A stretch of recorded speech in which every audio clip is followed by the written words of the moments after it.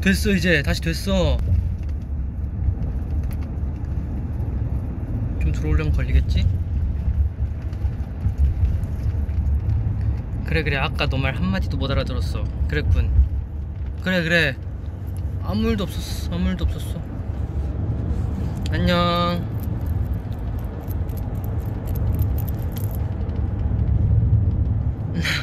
오늘의 음악 중심 끝.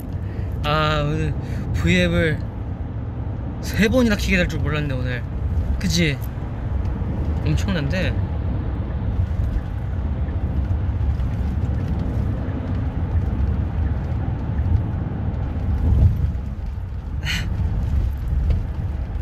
이 네트워크도 우리를 막을 수 없어. 지금 몇 시간데 이렇게 벌써 해가 이렇게 진다고? 4시 45분 아니 54분. 아, 이게 음중만 끝나면은 자꾸 MBC에 정신을 두고 온단 말이지. 약간 이해해요. 아시잖아요. 아니 근데 해가 이렇게 벌써 진다고?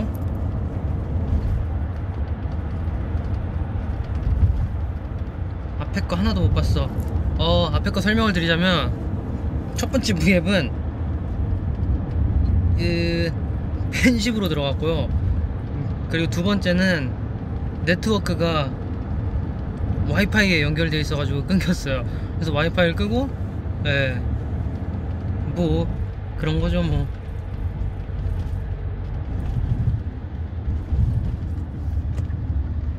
겨울이 오고 있어요. 그쵸, 겨울.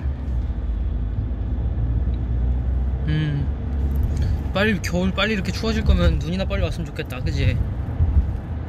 눈 오면은 짱이지. 오늘 TV 나오더라 자기. 맞아, 나 오늘 TV 나왔어.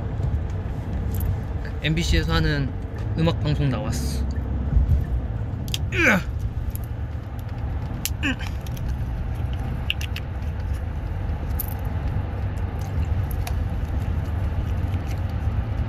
아, 원래 물병은 한 손으로 까야지.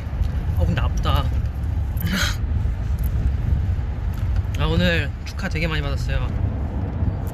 미리 윤중에서 축하를 많이 해줘가지고 케이크도 받고.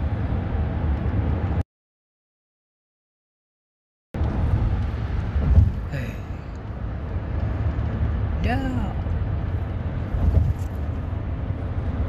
어떻게 한 손으로 물병을 까? 지금은 뭐 이미 까져 있는 거지만 이렇게 해서 이렇게 돌리면 까지는걸? 운동하세요 손가락. 이렇게.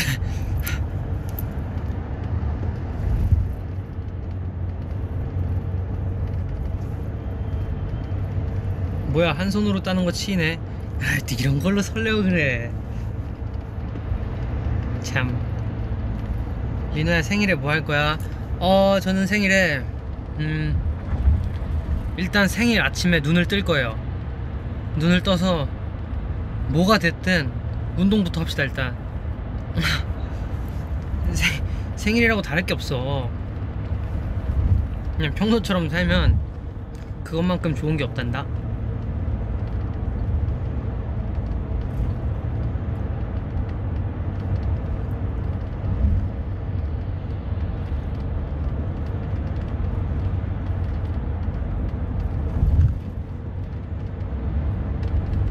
눈은 떠야지 그럼.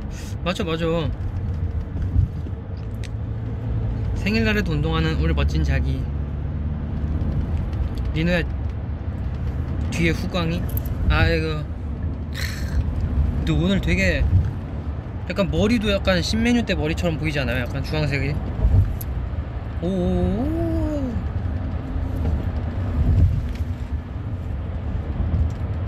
점심 뭐 먹었어? 점심 뭐 닭,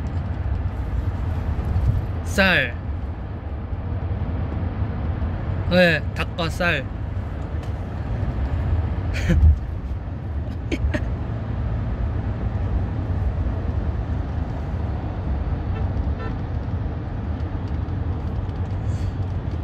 생일에 미역국 먹을 거지? 미역국 미역국. 아니 얼마 전부터 미역국, 얼마 전이 아니구나, 예전부터 한번 미역국 만들고 싶다고 그러지 않았어요 제가? 근데 아직도 못 만들었지 뭐야. 다 그런 거지 뭐.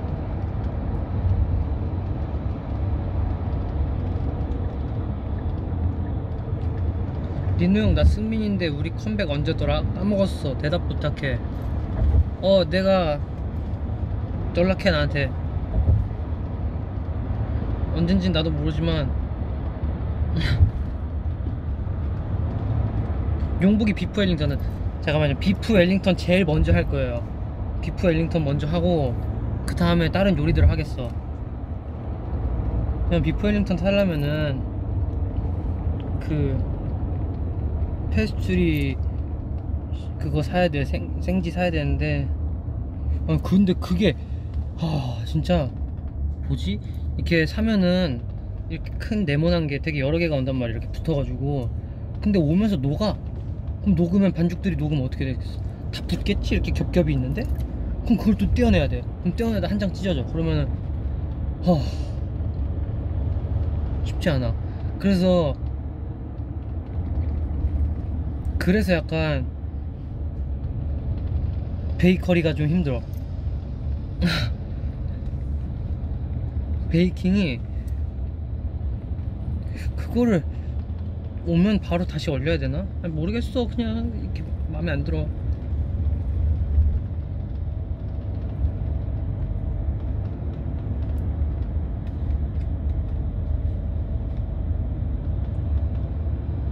이제 추워서 안 녹을 거야. 그렇네, 겨울이네. 겨울이 좋네. 녹은 상태로 살짝 얼렸을 때, 녹은 상태에 봐봐요, 이게 겹겹이 이렇게 막 이렇게 막 이렇게 있어, 겹겹이. 그럼 이게 처음에 얼은 상태로 붙여놨겠지? 그럼 걔네들끼리 녹으면서 붙어. 그럼 내가 받았을 때는 이미 붙어 있어. 그럼 안 되지. 이거 어떻게 하는 거야?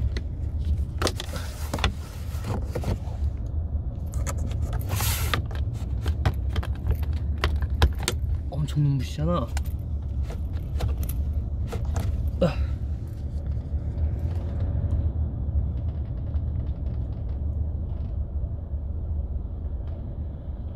계란 후라이는 언제 한 거야? 계란 후라이, 그거 며칠 된 거예요. 요즘에 계란 후라이 저 진짜 잘한다니까? 약간 팁이 생겼어. 하지만 난 알려주지 않겠어.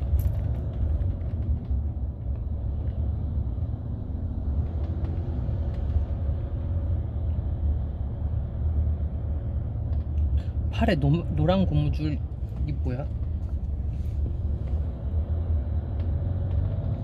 이거. 이걸 또 봤어. 우와. 이거 소매 내려가서 이렇게 고정해 놓는 거예요. 야, 이걸 또 어떻게 봤대.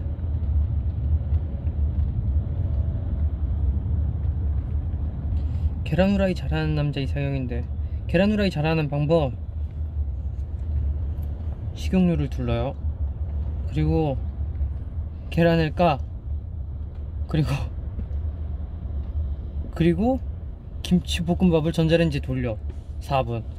그리고 프라이팬에 뚜껑을 닫아 놓고 있으면 자기 알아서 다 돼요. 내가 할 건 없다.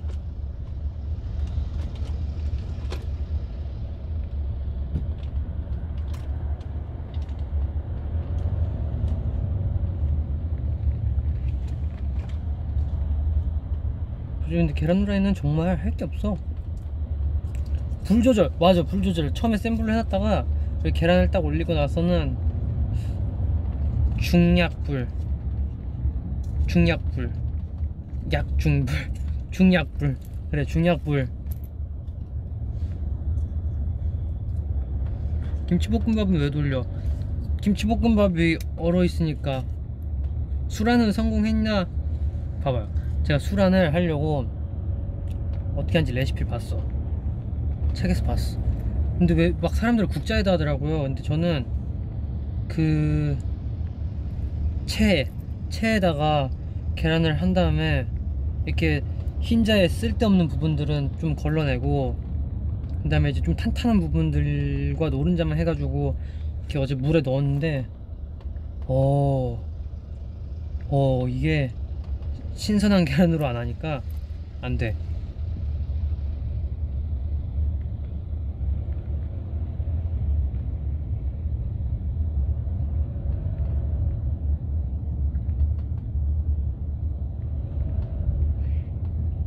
눈알이 왜 저렇게 갈색이야? 이거 빛 받아서. 오, 빨개져, 빨개져. 다시 됐다.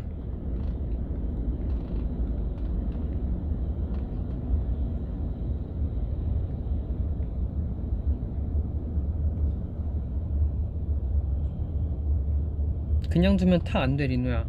계란 후라이 말하는 건가? 계란 후라이, 그냥 자기 먹고 싶을 때 먹는 거지 뭐. 저는 반숙 좋아해요. 반숙.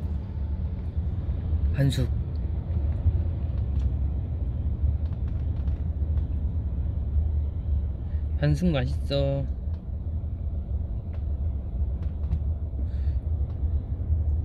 자, 반숙파예요, 완숙파예요? 저는 반숙이요. 근데 완숙은 완숙은 뭔가 좀 그래.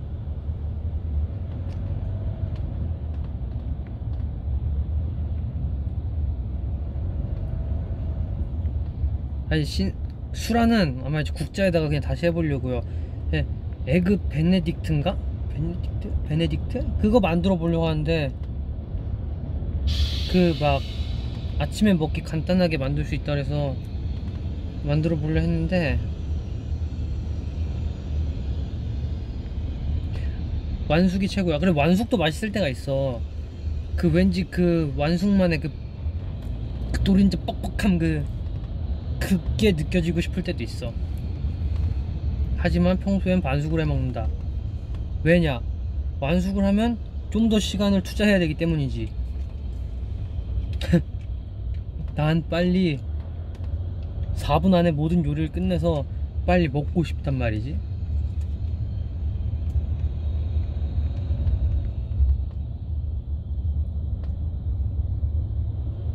반완숙이지. 완숙과 반숙 사이.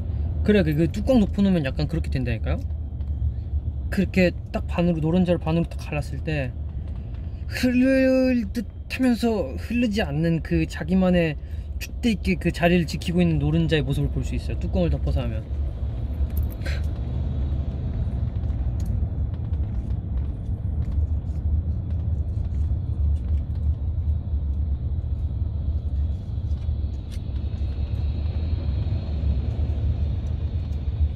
자부는 반숙도 힘들 것 같은데, 아니야, 돼. 진짜 돼요. 비프 웰링턴도 4분 안에 가능해? 그건 4시간. 그건 아마 4시간. 4시간. 그래, 요리는 뭐 4시간 할 수 있지.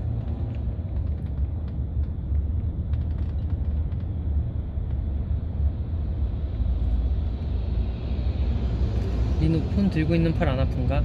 이거 여기 차에 그 손 그 거치하는 거 있어요. 팔 거치대. 그래서 팔꿈치 딱 대고, 약간 무슨 느낌이냐면, 진짜 그 나중에 올려줄게요.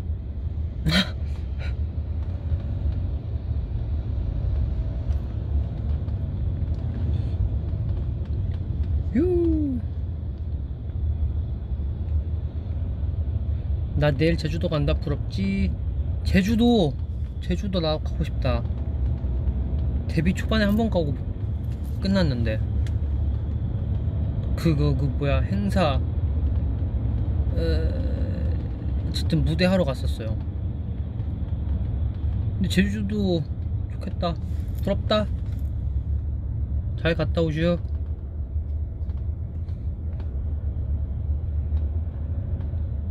나 내일 리노 생일 파티 한다. 부럽지? 오, 리노 생일 파티? 걔도 간대요? 그 리노 걔도? 걔, 내가 알기론 걔 내일 뭐하지? 모르겠네.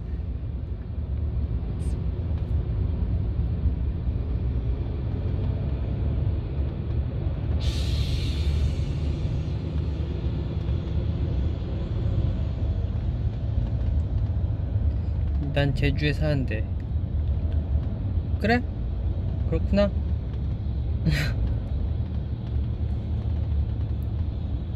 요즘 운동하기 너무 귀찮은데 동기부여 말 좀 해주라. 아...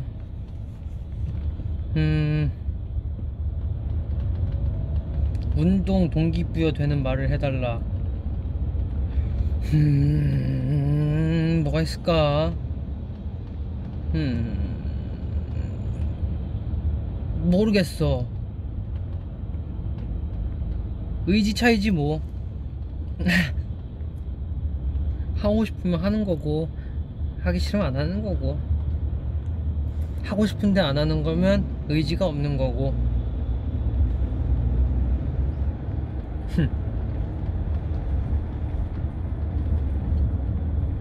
자연사만한 동기가 없다.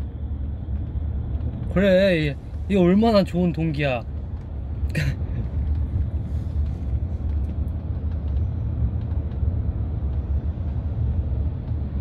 팩폭 뼈 때리네. 근데 언제?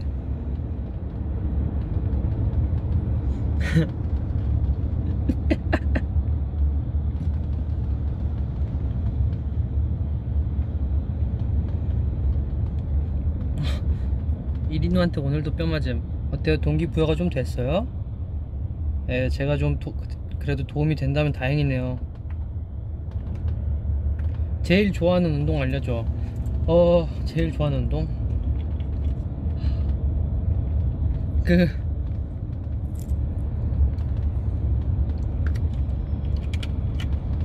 제일 좋아하는 운동? 뭐랄까, 근육이 진할 것 같을 때 그 상태에서 막 이렇게 더 이상은 못해, 더 이상은 못된다 이러다 죽어 하다가 무게를 살짝 낮추고 15개 다시 그러면은 짜릿해. 약간 그런 반 정신 놓고 하긴 하는데 또 해. 그리고 그걸 끝냈을 때 그 짜릿함 좋지.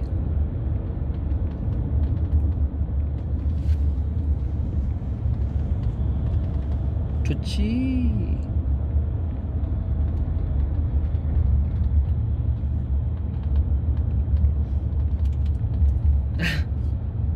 짜릿하다고?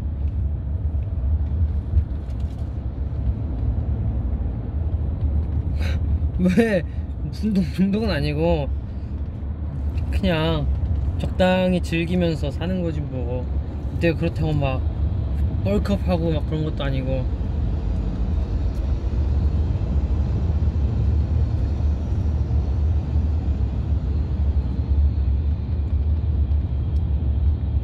운동 4분 안에 끝내도 효과 있을까? 4분 안에? 저 바쁜 날에는, 스케줄하고 바쁜 날에는 들어와서 그냥 뭐 애들 먼저 씻으라 하고 뭐 씻는 사이 한 4분에서 한 20분 사이에 운동하죠. 짜릿하게 할 수 있어요. 아주. 그것도 다 의지 차이야.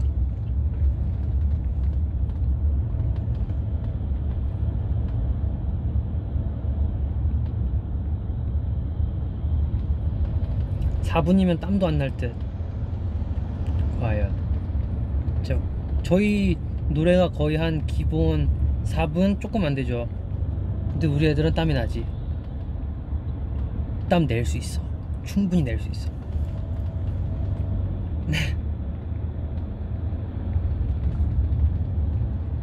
빈노야, 나 내일 면접 봐. 응원해줘. 면접 화이팅! 면접 화이팅!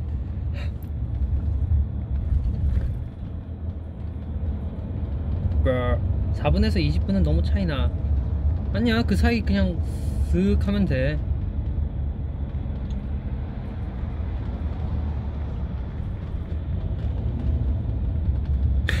누가 4분밖에 안 씻는 거야? 아니야. 아니, 이게 또 이렇게 되네. 아니야, 난 누가 4분 안에 씻는다고 얘기 안 했어.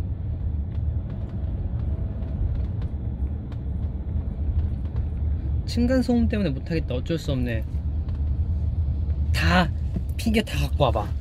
내가 다 반박을 해주겠어. 층간소음은 다 코어 운동이나 그런 소리 안 나는 운동들이 얼마나 많은데.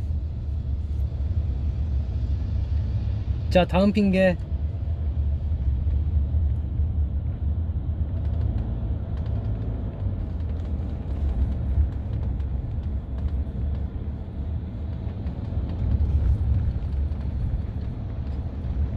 아니 왜 한지성이 왜 나와? 어이구.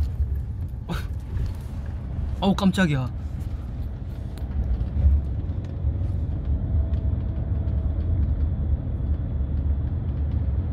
아니야.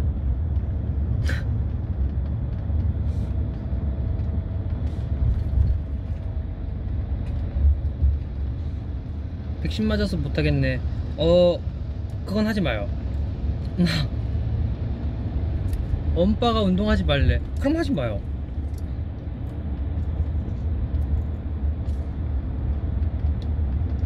관절 아파, 관절 아프다. 그러면은 아픈 관절 말고 다른 데를 운동해서 하면 되지. 코어 운동을 해야 하는데 코어 운동할 코어가 없어서 코어 운동을 못해. 코어 운동을 해야 되는데 코어가 없어서. 이건 핑계야. 검색해봐요. 많아 뭐가. 다 할 수 있어. 우리 스테이 의지 할 수 있어. 아, 내가 헬스 트레이너 같잖아. 이렇게 하니까 뭔가 1g도 사라지기 싫어서 안 돼. 안 사라져요.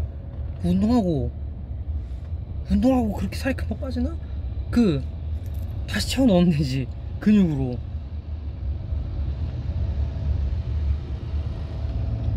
무릎 아파서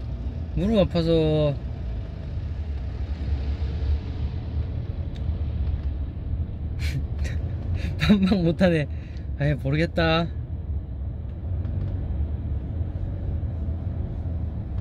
됐어. 운동하지마. 운동할 시간에 나랑 놀아. 그냥 운동하지마.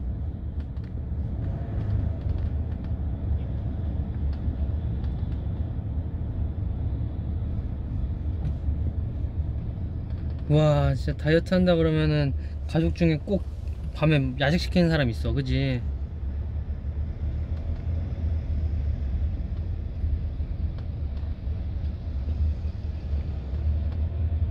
어제 인바디 쟀는데 근육량이 너무 없어서 운동하려고. 줄넘기 어때? 전 줄넘기 좋아요. 줄넘기 재밌어. 진짜 뭔가 아무 생각 없이 하기 딱 좋은 그런 거랄까? 아니다, 생각해야 된다.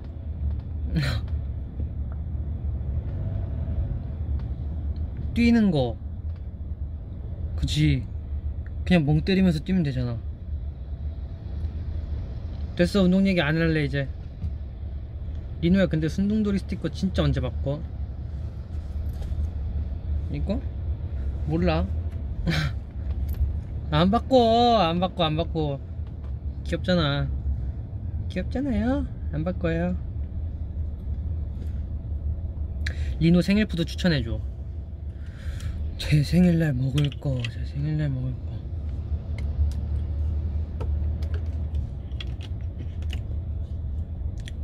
내 생일날 먹을 거? 생각났어. 닭발 좋은 거 같아. 닭발 콜라겐이잖아.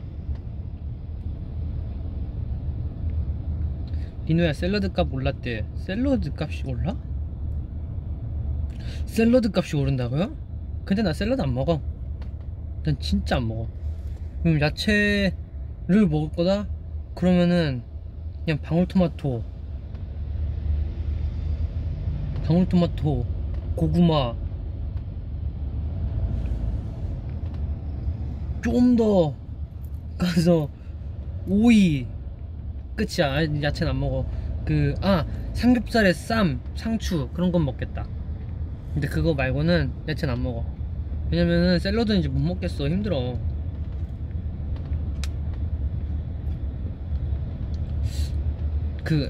아삭아삭거림이 좋지 않아. 샌드위치에 들어간 걸로 먹는다. 자기야 애플워치 어떻게 됐어?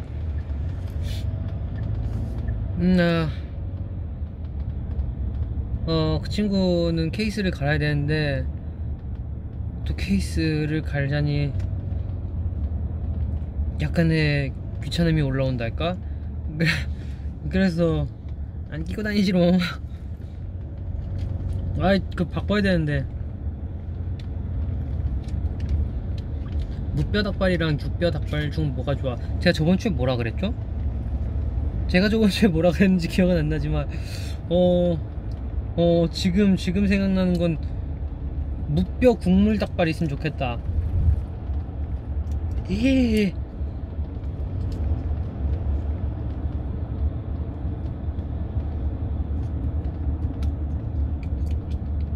자기 토마토는 과일이야.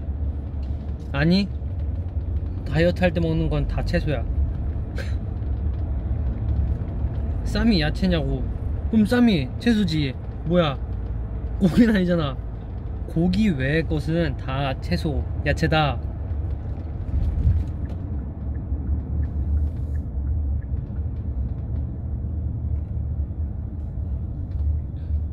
고기 먹을 때 밥 먹는 편? 고기 먹을 때 밥 먹는 편. 밥 탄수화물 들어가야 돼.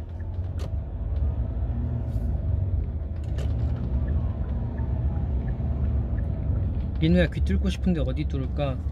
저 옛날에 여기랑 여기는 지금도 있고 여기랑 여기도 있었어요. 여기랑 여기도 있었는데 여긴 다 막혔어. 잘 때 너무 불편하더라고. 그래서 막 연고 발랐어. 연고 바르면서 그냥 다시 막아버렸어.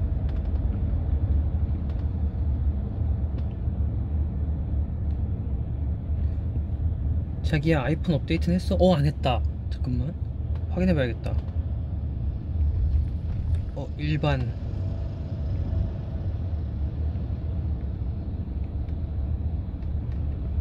업데이트 확인 중. 오, 나 아직 14.8이네 아직 안 했어.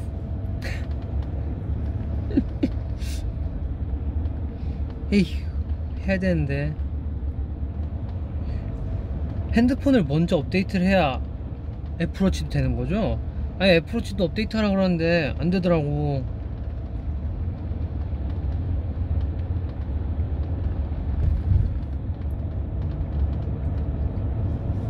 니네 아침엔 공복으로 운동하니? 날마다 달라요. 몇 시에 운동하는지에 따라서. 잘 때 해놔야 돼. 오래 걸려. 근데 잘 때 해놓으면은 알람 맞춰놓고 자는데 뭔가 핸드폰이 안 켜져서 다음날 막 알람 그거 되면 어떡해.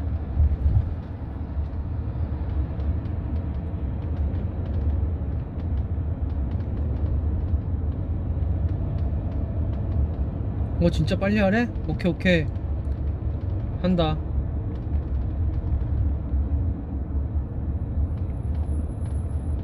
반대쪽 귀는 어디 여기는 이렇게 뚫었었고 여기는 여기 하나. 여기도 뭔가 더 뚫고 싶은데 요즘 귀찌가 좋은 게 너무 많이 나와가지고 굳이 뚫지 마요.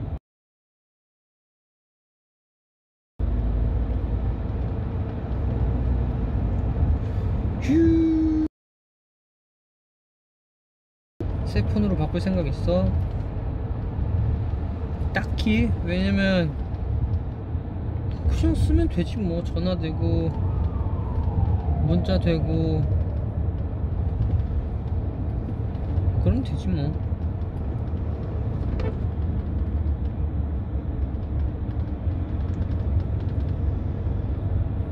팬들한테 버블 오는 거 다 읽는 편이야?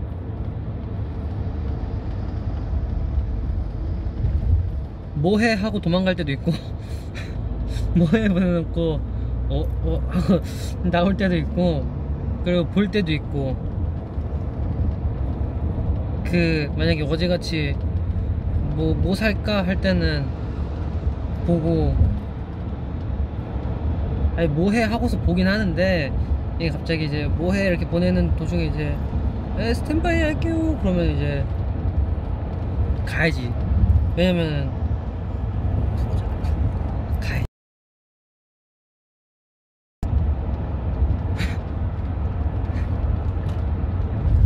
솔직하다. 왜 도망가냐고. 아니 도망가는 게 아니고 할 걸 하러 가는 거지.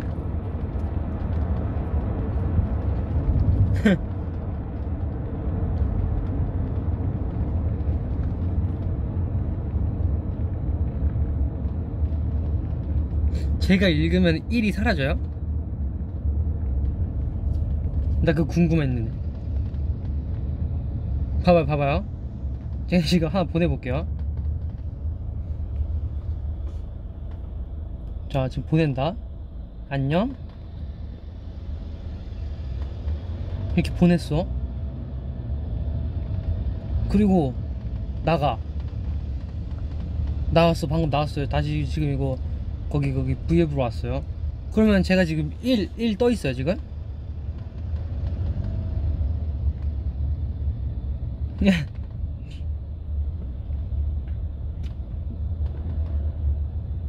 지금 안 읽었어. 지금 1 떠있어요. 오오오오. 이야. 오. 그럼 지금 한번 볼게. 자, 다시 들어가서 막 읽어. 자, 읽었어. 안녕. 어때? 지금 사라졌어요? 사라졌어? 오. 야. 오. 이야. 이게 막 그렇게 신기한 일은 아닌데 신기하네.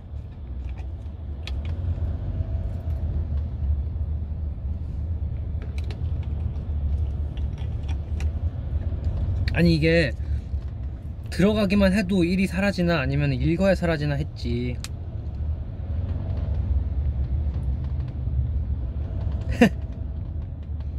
궁금했지.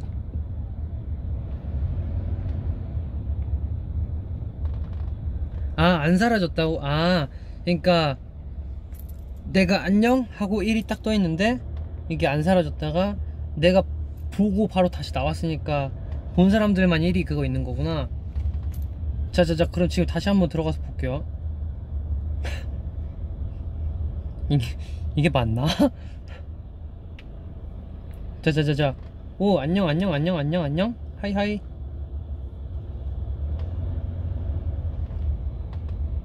됐어. 방금 읽었어.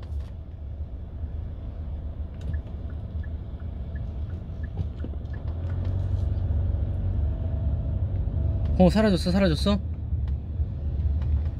오.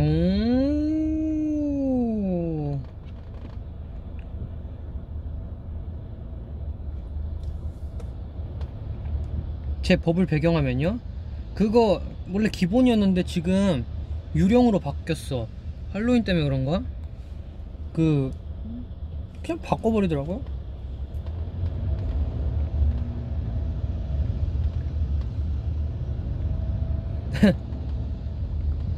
왜 일시패? 답변해 빨리.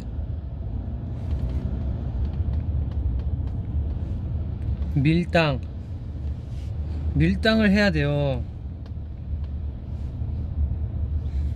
읽자마자 맨날 답장해버리면 안돼. 그 읽고 씹을 때도 있어야 하는 법.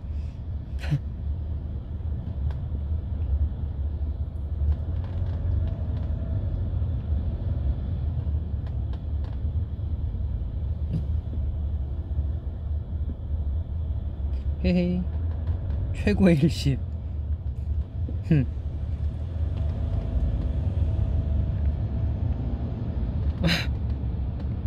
왜? 아니 일십 뭐 자기 잔다고 하고 유튜브 웹툰 본 적 많지. 없다고는 안 할게요. 많지. 근데 진짜 거의 한 5분 10분 안으로 자요. 나 잔다 하고 내가 일찍 자는 이유는 일찍 일어나야 되기 때문이기 때문에 어쨌든 난 진짜 빨리 자. 그때 뭐야, 고양이 영상도 그거 보고 바로 잤어.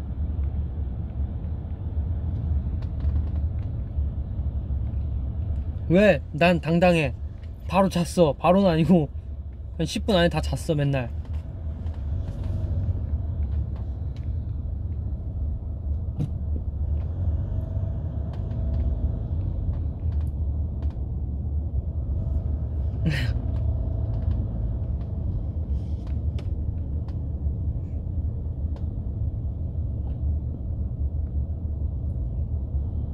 일시비 기분 좋아요? 안 일시비 기분 좋아요? 아유, 기분 나쁘냐 물어봐야겠지? 일시비 기분 나빠요? 안 일시비 기분 나빠요? 왜 그런 거 있잖아. 버블 말고도 사람 간의 사이에서 친구가 내 거를 읽고 씹어. 그거랑 친구가 내 거를 몇 년 동안 안 봐.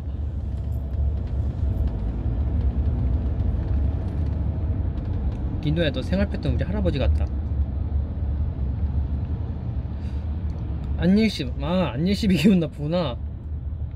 아이고.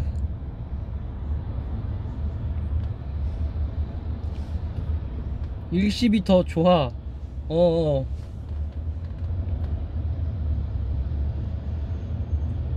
난 차라리 안일십이 나. 몇 년 동안 안 보는 거면 안일십이 기분 나쁜데.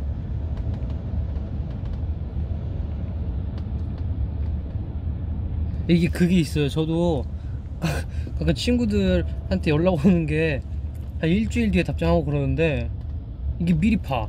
이게 뭐 이렇게 뭐 영상을 보고 있다? 그러면은 이제 뭐 뜨잖아요 위에. 그러면은 보고 있다가 그래 이따 답장하지. 그러고 톡이 안 들어가니까 이게 점점 쌓이더라고요. 그리고 필요하면 또 연락이 오니까.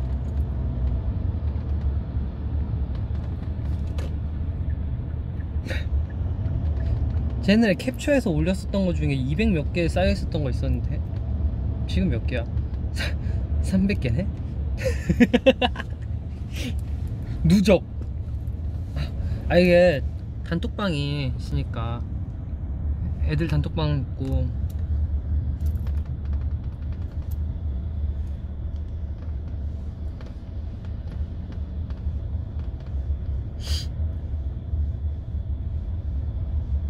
난 999 플러스야. 이야.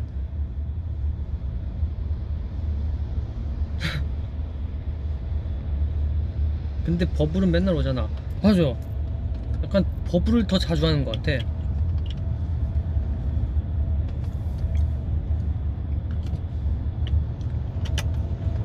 내 어플 중에 가장 많이 들어가는 거.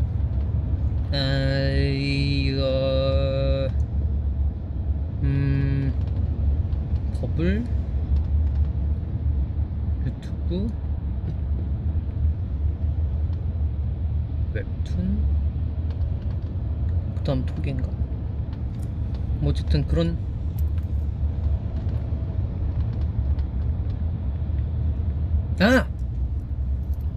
넷플.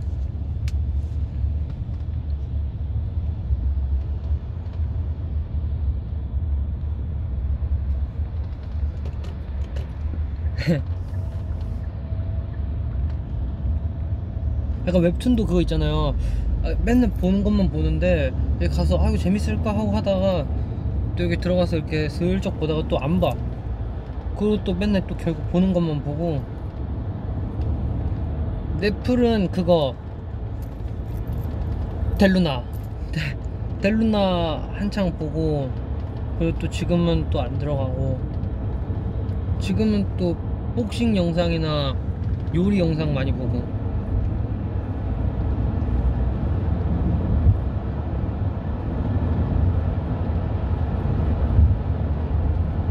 맞아요. 델루나 다 봐서 지금 안 들어가.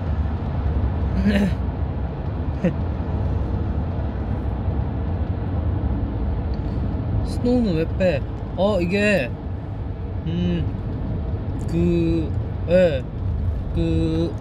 가끔 들어가는 거지. 뭐 그렇게 거의 맨날 그렇게 하진 않아요. 왜 요즘은 스노우 웃긴 거 안 찍어요? 웃긴 거 찍어서 올릴 수가 없더라고. 갠소하고 있습니다.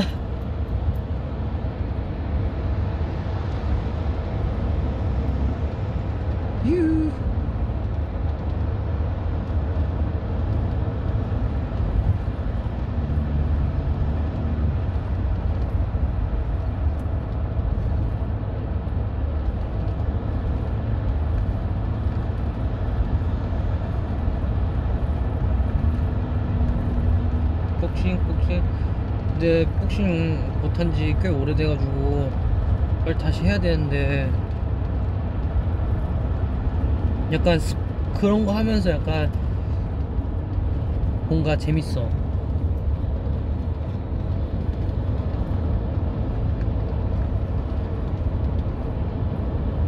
올려줘라 부탁이다 엽사들. 근데 그 엽사 올리면은 우리 사이가 멀어질 수도 있어. 이게 무서운 것도 있고, 그 제가 전번에 올렸던 그거는 약간 맛보기랄까? 그런 정도의. 예, 그래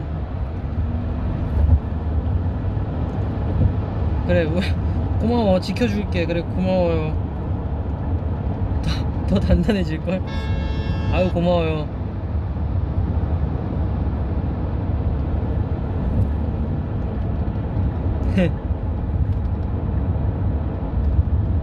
어쨌든 네, 즐거웠습니다. 갈게요. 안녕.